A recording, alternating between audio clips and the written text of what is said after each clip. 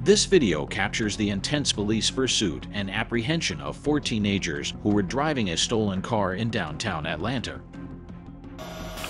2254, you're also following a kid, correct?